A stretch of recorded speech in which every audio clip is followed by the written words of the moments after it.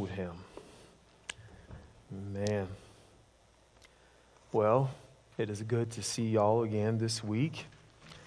I know that just in our nation, our country, we've been dealing with a lot of, sicknesses and COVID. And, it seems with COVID, we don't even, things like regular colds don't even exist these days, but they do.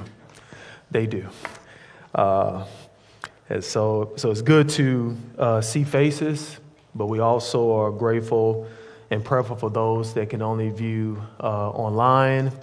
And so we just want to remind you that we love you, we're praying for you, and it's just good to come together for a brief moment today to worship our Lord. We're going to continue in our study of the Gospel of Luke chapter 10 as I will close out Luke chapter 10 this week. And Pastor Preston will take us into Luke chapter 11 next week. Our focus text here is Luke chapter 10, verses 38 through 42. And we will read and we will pray. Verse 38. Now, as they went on their way, Jesus entered a village, and a woman named Martha welcomed him into her house. And she said she had a sister called Mary who sat at the Lord's feet and listened to his teaching. But Martha was distracted with much serving, and she went up to him and said, Lord, do you not care that my sister has left me to serve alone? Tell her then to help me. But the Lord answered her, Martha, Martha, you are anxious and troubled about many things, but one thing is necessary. Mary has chosen the good portion, which will not be taken from her. Let us pray. Father, we thank you, Lord, that you are our possession, that you are our reward, that you are our great and heavenly help. We pray for Father, Lord, as we sit before you at your feet, as we have heard and lifted song of praises, of worship of you. We pray, Father, Lord, that you would help us as we sit before you, that we would cling to you, that we would hold fast to every word, that you would help us to grow, and that you would give us a greater appetite for you, that you would give us a longing for you that is above and prioritized above all things. Help us to learn from this part of the scriptures which you have given to us to learn, and that we may grow and mature in you. We pray this prayer in Jesus' name. Amen. So last week, we spent some time in Luke where Jesus has an encounter with a lawyer. We talked about this last week, where this lawyer was supposed to be an expert of the law. And he and Jesus had an exchange with one another about the two greatest commandments of all: to love thy neighbor to love God with all, and to love thy neighbor as thyself. And as Jesus uses a parable of the Samaritan to teach this lawyer what it means to love others as you love yourself. And now, after this encounter, they leave Jerusalem and they go a couple miles in and they end up in a village in Bethany, where they are blessed by a woman named Martha and Mary with hospitality. Now, as we read, as the story goes, Martha makes herself busy with preparing a meal for them, while Mary bypasses the pots and pans to sit at Jesus' feet. Now, this creates a little bit of friction between the sisters. Jesus, being filled with all wisdom and discernment, uses this conflict, as he often did, as a teaching moment to emphasize the priority of fellowship with him over service. We shall learn why the opportunity to sit and listen to the words of life from the author of our salvation is better than being consumed with distracting tasks for him. And so we're going to discuss a few observations from this text. So before we start to get into these scriptures, I think it's helpful to have maybe some contextual understanding of the dynamic between these two sisters that we might want to briefly explore. Now, Bible scholars, though they're not for certain, they believe that Martha might have been the oldest of the sisters. And some of the supporting evidence that they give is, number one, that Scripture identifies the location as Martha's home. So Jesus and them, they come into Bethany, into this village, and the Bible says that Martha welcomed him into her house, okay? And Mary, probably being the youngest sister, lived there along with their brother Lazarus, okay? The second thing is that, Martha, when you look at just the few stories about her, she seemed to demonstrate the disposition of the oldest child that is used to responsibility, that is used to having to care for others. And you see this kind of manifest in her character as she offers hospitality. She's the one that offers hospitality by welcoming Jesus and his disciples into her home. And she takes the lead in preparing a meal after they had traveled a couple miles from Jerusalem. So as the oldest, she feels obligated. She feels a sense of obligation to ensure that their needs are met, that they have rest and food. Another example would be, as Martha demonstrated care for younger siblings, is in John chapter 11. Now, you remember in John chapter 11, that's the story where Lazarus becomes very sick to the point of death. And the two sisters send messengers to Jesus to ask him to come quickly so that he could lay his hands on them so their brother can be healed. Now, without getting into the full story, we do recall that when Jesus finally shows up to Bethany, Lazarus is already dead, right? And how many days was he in the tomb by the time Jesus showed up? 4 days. 4 days he had been there in the tomb, okay? And so when you look at Martha's reaction to this, the Bible says as Jesus is coming into the village, it's not Mary, but it's Martha. Now remember, both sisters are extremely grieved at the loss of their brother. But it's Martha who gathers strength and took initiative to go out to meet Jesus, to plead with him on behalf of both of the sisters, while Mary, her other sister, remained in the house. So you see some of these oldest sibling dynamics kind of playing here. It's not in all cases, but you see this in a lot of cases. Another thing about the oldest sometimes is that the oldest tend to be the bossiest of the group with the younger siblings, okay? And it's possible that this was the reality here, okay? So the oldest could be a little bossy, and then if you like my household, the youngest resists the authority of the oldest. That's usually how that works, okay? And so when you think about that, it's possible that this could have been the case. And so that's important because this might support the reason that why when Jesus came in the house, you notice Martha doesn't go to Mary to get her in check. She go to Jesus. Because see, now she's got an advocate in the house. Now she goes directly to Jesus and files her complaint. Now, when you hear what she has to say to Jesus, what you take away from it, that she not only took issue with Mary, but Martha seems to express some frustration with Jesus because she perceived him as probably being a little passive in the situation. That's her challenge. She says, Lord, do you not care that my sister has left me to serve alone?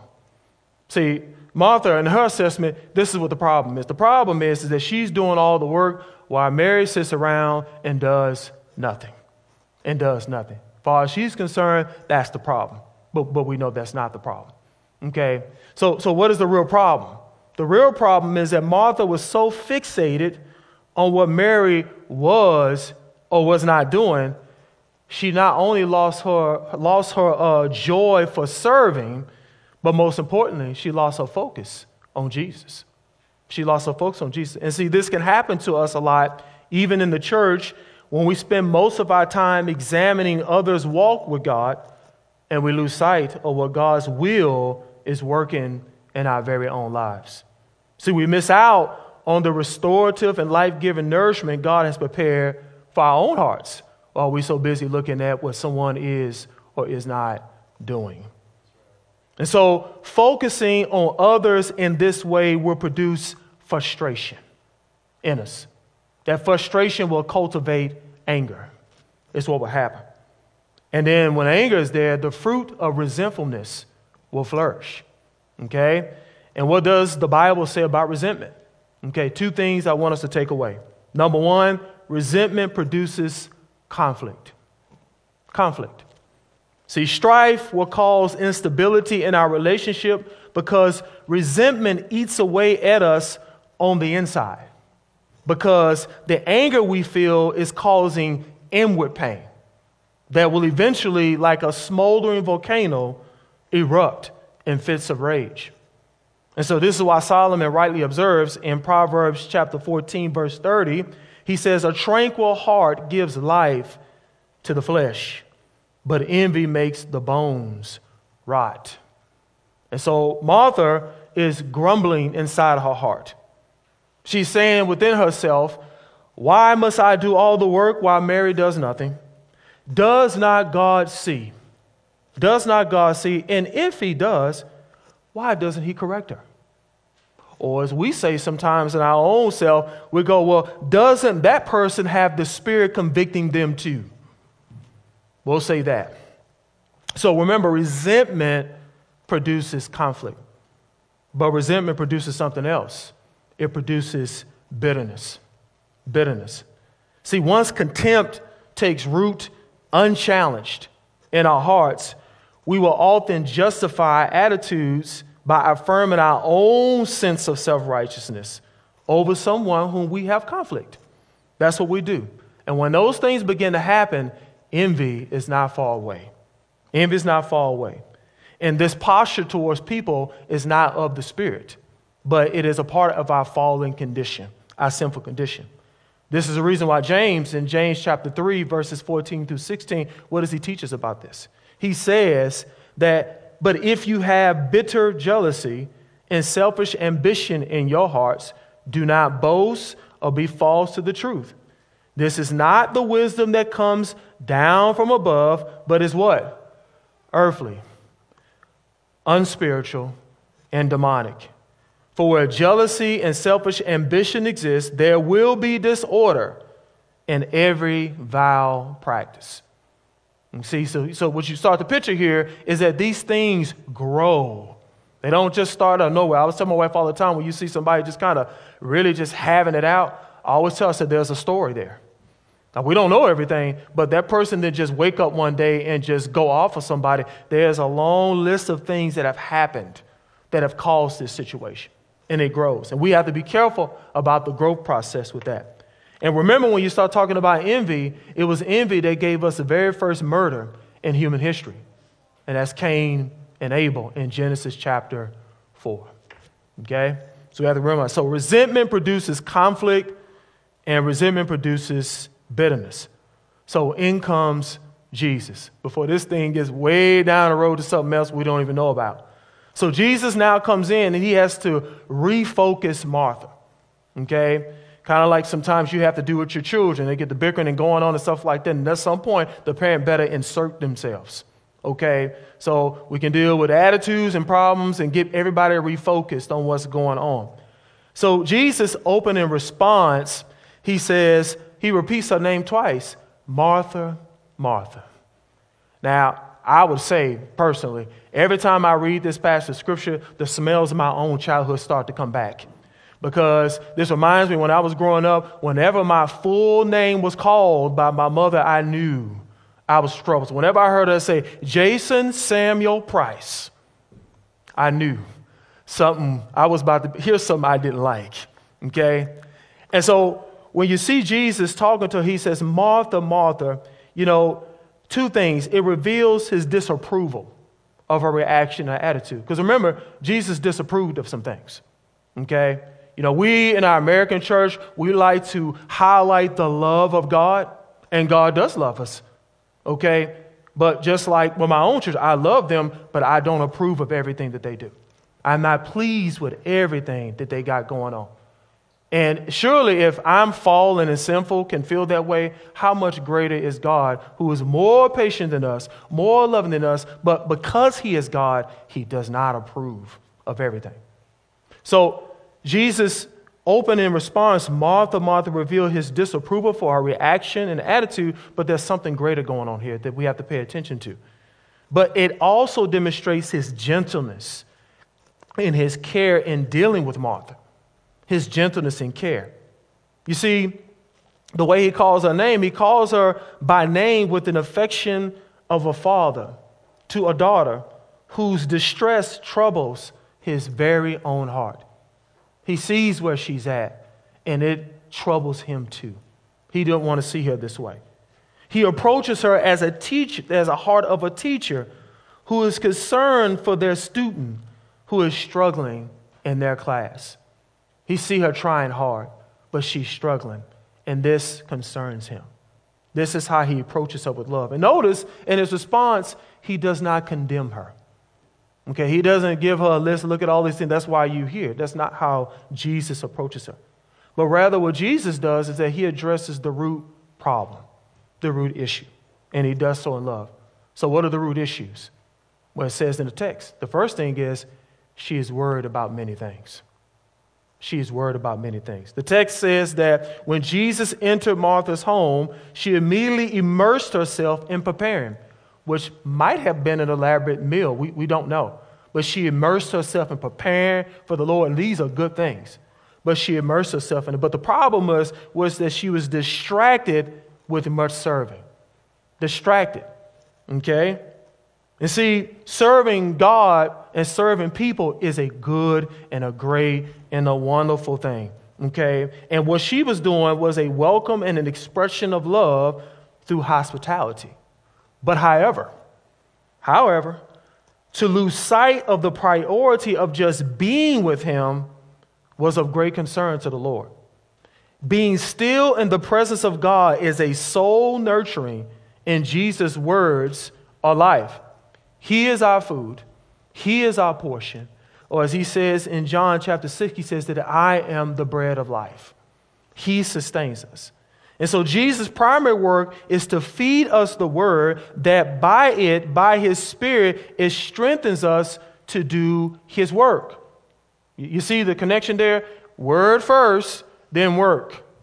Word first, then work. Just like in any classroom, when we was growing up in school, you got to sit and get instruction first before you can go out and do anything. Okay? And a lot of times we just so busy doing things that we don't realize that as we get down the road, we flame out because we haven't received all the word from God that builds us up and strengthens us.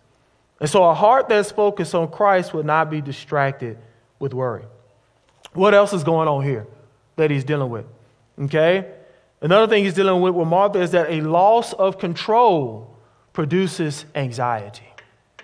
A loss of control produces anxiety. And you see, often there's a way that you and I want situations and circumstances to turn out. Okay? And in order to ensure we've received the desired outcome, what we're going to do? We will attempt to try to control the process and the people involved in it. That's what we'll do. But see, here's the problem. When things are not working out the way we plan, or people do not cooperate with our will, anxiety and frustration will start to settle in our hearts. That's what will happen.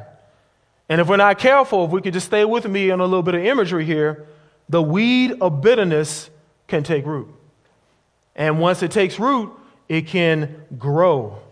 And everybody can appreciate this in Carper's Cove. If the weed of bitterness grows, it can produce the pollen of anger that spreads everywhere we go.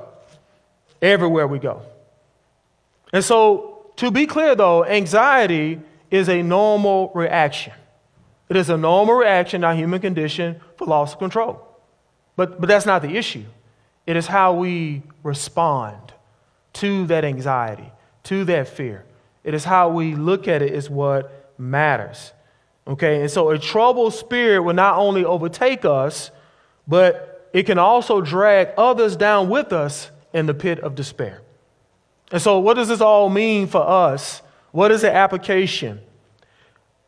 One of the primary things we need to focus on is that we are to seek Jesus and lay all concerns at his feet daily, hourly, moment by moment as we need to.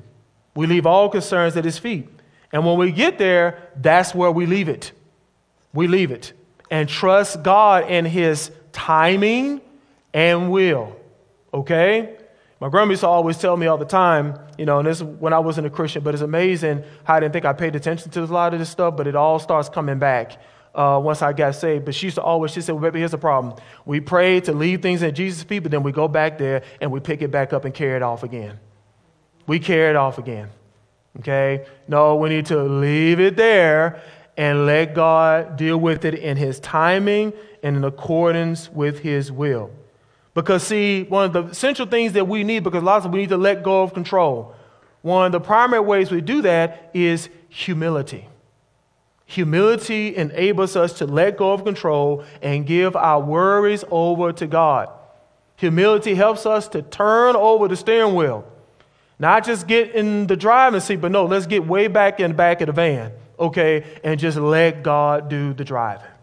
Let him take us where we need to go, okay? So Paul gives us some healthy exhortation, which happens to be one of our children's focus songs about prayer and anxiety in Philippians chapter 4, verse 6 through 7, okay? And what does Paul say? He says, do not be anxious about anything, but in everything, not in some things, but in everything, by prayer and supplication with thanksgiving, let your requests be made known to God. And the peace of God, which surpasses all understanding, that includes our understanding, okay? Because remember, God's ways are higher than ours. God's understanding is higher than ours. He is not like man. He does not think like us. Just because you and I don't understand it does not mean that God is not moving. Sometimes we have to wait and be patient. And so when we give these things over to God, what does Paul say? He says that in the peace of God, which surpasses all understandings, will do what? Guard our hearts and our minds in Christ Jesus. And some of that guarding is from ourselves. Some of that is from our own thinking that is raging against the word of God, because what happens so many times is that when we go before God, our experience becomes the Bible instead of the gospel itself. Because I experience these things, then logically, God, this is what I should do. Now, God knows exactly what we experienced because he was there. He was right there with us the whole way. But that's not the issue. But we have to trust God and give those things to God so that by his Spirit, it will guard us, our hearts and minds in Christ Jesus. And then Peter adds, okay, in 1 Peter chapter 5, verse 6 through 7, what does Peter say? He says, humble yourselves, therefore, under the mighty hand of God, so that what? At the proper time, he will exalt you. At the proper time. Why? Because he says, casting all your anxieties on him because he cares for you. So when we go to God, we must not believe in ourselves that God does not care because I have not heard a response to my prayer. God always answers prayer. It's just that he's going to do it in his timing. There's it's funny, in The Lord of the Rings, in one of the first episodes, Gandalf is coming into the village, okay, and Frodo's waiting for him, and I think Gandalf is late to the party, okay? So he rolls up and stuff like that, and he stops and he sees Frodo, and they just kind of stare at each other, and Frodo says, you're late. And Gandalf says, a wizard is never late, nor is he ever early. And I always think about that with God, is that God is never late, and he's always on time. So if it's not happening right now, trust that God is working. And when it happens, it may not happen the way that you look, but it's going to be perfect and it's going to work for our good. It's going to work for our good. So a couple of concluding statements as we close out. Amen. Closing out. So as we can see in the text, Mary had the correct response to Jesus' presence. She had the correct response. For he tells Martha, Mary has chosen the good portion, which will not be taken away from her. And see, Mary chose to prioritize eating from the table of fellowship and intimacy with God rather than toiling over earthly food portions. So overall, what is God teaching us in this exchange between he and Martha and Mary? What is he teaching us? A few closing thoughts. Remember what I said, serving is very important because God has created us to serve him. But we have to remember is that God, number one, God prioritizes fellowship over service. He is more concerned about being with you than you doing things for him. Because God's will is going to be carried out in your life one way or another. We don't know how this is going to happen, but God's will be done. But he prioritizes fellowship over service. And see, Mary appeared to understand the extraordinary opportunity they had to be with the Lord and listening to him while he was near. And this is a much more profound situation because remember, during that time, they didn't have, the Gospels were not written. There was no New Testaments, right? There wasn't another preacher that can come into the Bible study and have the words of life and sit there and have a Bible study and teach them. No, Jesus is the words of life, and he's right there in the house. So this was an extraordinary opportunity. They had to be with the Lord and listen to him while he was near. And this took priority over all other concerns. But see, sometimes, like Martha, we are rushing to serve God to prove that we are dedicated to him. We're just rushing. And remember, the Lord's first concern with us is intimacy. Intimacy. What do I mean? Prayer. Not just reading of the word, study of the word. Fellowship with the saints. Participation at the Lord's table, etc., etc. All these means of grace gives us intimacy with God because it's more important to God, just like with the Israelites. Before he sent them off in the promise, he brought them before Mount Sinai because they must know their God. You must know who you're going out to serve.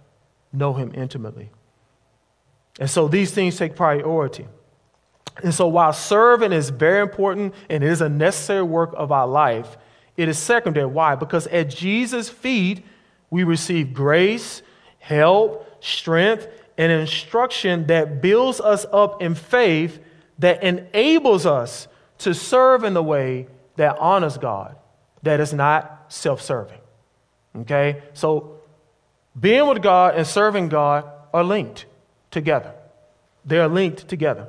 And our inward spiritual growth is a matter of great importance above outward serving.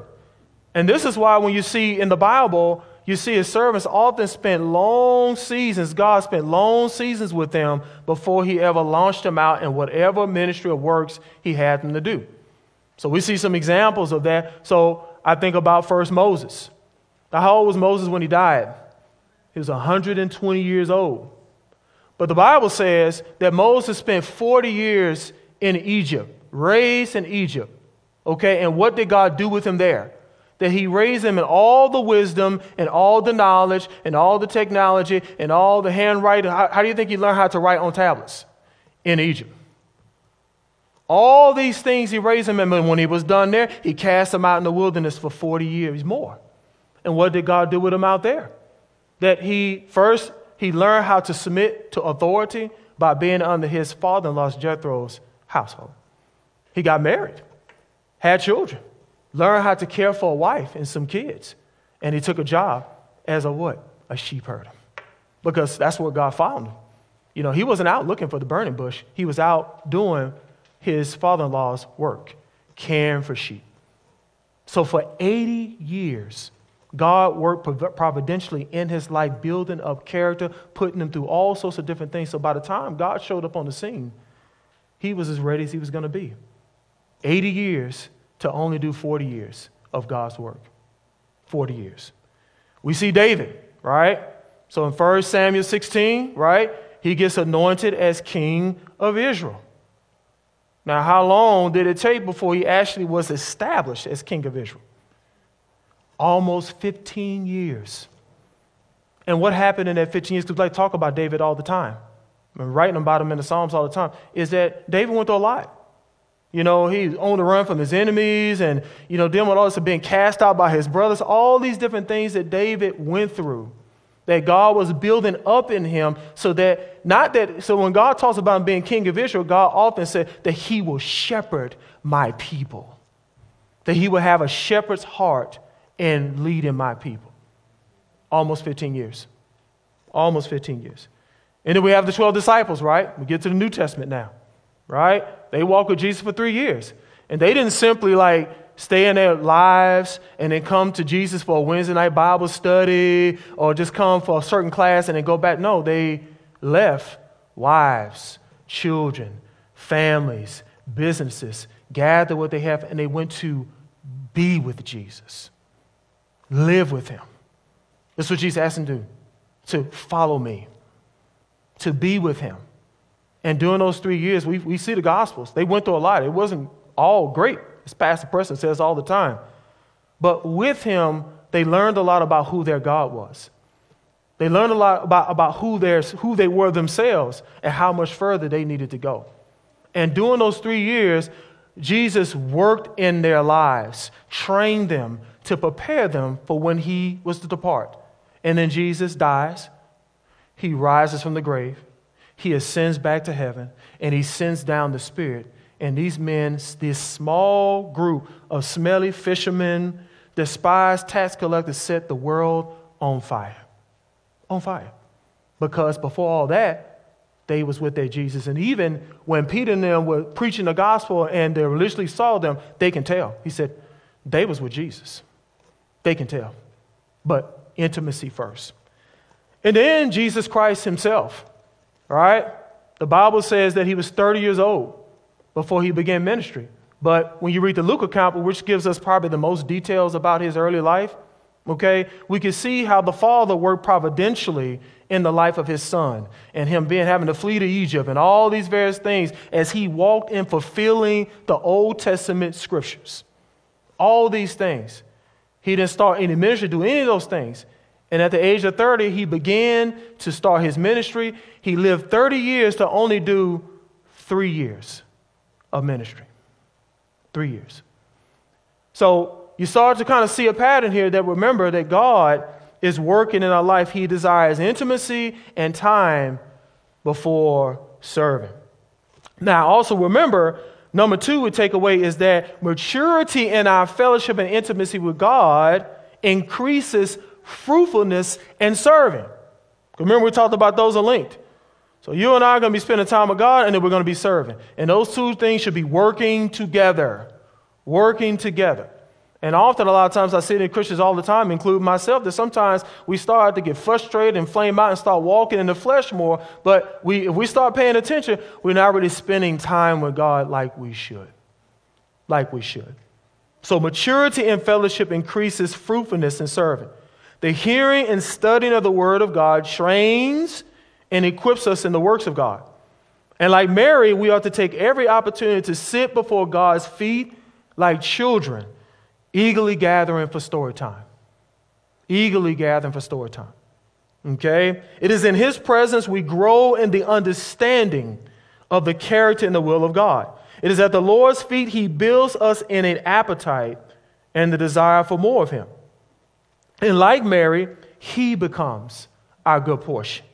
Okay? And we remember what we choose to feed ourselves, that is what will grow in strength and will manifest itself in our works and actions. Okay? And so we are to hunger and thirst for God as a baby who cries out for his mother's milk.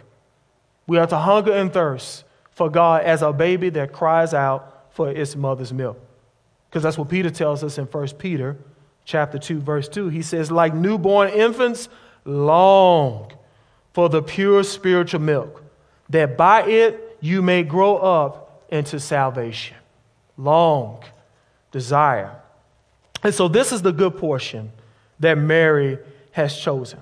Her helping of food was to feed off the words of Jesus, which contrasted the choice of Martha, who anxiously prepared a meal that distracted her from sitting at the words of life while he was near. While he was near. And as I said earlier, remember, God is not like us. God is not like us where there are times where we often will quickly spot people's gifts and we want to put them right to service in the church. Right to service in the church rather than prioritizing a person's spiritual health and showing value in them as a person over what they can do for the church. You know, I tell my wife all the time that it's a problem systemic around America. We're so busy trying to put people in the big machine. You know, we're locking in on what they can do, but we don't care about who they are. You don't even know them. You know, when we spent a couple years away from y'all, glad we're back in Fort Worth, you know, they used a new members class as a harvest center for new laborers. And you don't even know these. You don't. What? I mean, you don't even know me. You know, you want to, well, we heard you was a pastor. This, that. What if I teach heresy? I mean, are you just going to go by what I say on a form? But see, this is what we do. Okay, this is what we do. And see, when we treat people in this way, such persons can walk away feeling used and undervalued because what they can do is more important than who they are. And we have to remember that this is not God's disposition towards his people. If you see nothing else in the story of Martha and Mary, this is what you see. This is not God's disposition. He's going to enjoy this plate of food that's coming. But he's more concerned, I just want to be with you. Just come sit down here with Mary. Just be with you. Food will wait because I have the real food that will sustain you. Okay? And remember what Jesus said, what his own food was. He told the disciples when, in John chapter 4, when he was at this with the Samaritan woman at Jacob's well, and they came back because they were supposed to be bringing him food, and they was wondering whether he got food already. He says, my food is to do the will of the Father. Okay? The will of the Father. And so we see this manifesting in the story of Martha and Mary. So there's nothing you should remember is that we all have gifts and talents, and God has given them all to us, and he will endeavor, we will use them to his glory. They are very important. But as far as God's concerned, not more important than you are to him. He's more concerned about your welfare, what is going on with you, what is happening in your life first before you get up and start doing a whole bunch of things. Okay, because if you get up before you're fully nourished, you're not going to survive. It's nothing like, getting up and deciding you're going to go run a 5K, but you don't eat enough of the right food and enough food in the morning. You're not going to make it. The golf cart is going to have to come and pick you up when you start walking. Okay, and that's not what you want. Okay, and that's not what God wants. Okay, and so remember that God wants you. And through this knowledge and understanding, he will produce in us the all-important works. We will serve him in a way that's not attempting to prove anything to God. We will not serve him in such a way out of obligation because God doesn't want that either. But we will serve him because we love him. You think about your children, you do for them, not because you're supposed to, but if you truly love, because you love them. And you desire to see the best comes from them. And in order for that to happen, you can't just give them things. You have to give them yourself, your very own self. And that's what Jesus is doing with Martha. He said, you should come down here and sit with Mary because I'm about to give you myself. Because you're that important. Remember, Jesus died on the cross so he can have you. He purchased us so he can have you for himself. Just like John says in Revelations, he pictures it this way, that when we're in heaven, that Jesus' name will be written on each one of our foreheads, identifying each one of us that we belong to him. And that is how he treats us right now, today. He belongs to us. Let's pray. Father, we thank you that though we are fallen, though we had enmity, hatred in our hearts for your word, for your gospel, and for your truth, but that you died for us, rebels and sinners, and that you did so out of love, out of the grace that abounds in you, because you loved us, and that we are your possession. So help us, Heavenly Father, to hold fast to this truth. Help us to be filled with this love, the knowledge of this love, so that as we are with you, that we will serve you with thanksgiving and gratitude. That we will remember always, no matter how difficult things get, that you are for us, that you are with us, and that you work everything for our good. We pray this prayer, Lord, in Jesus' name. Amen.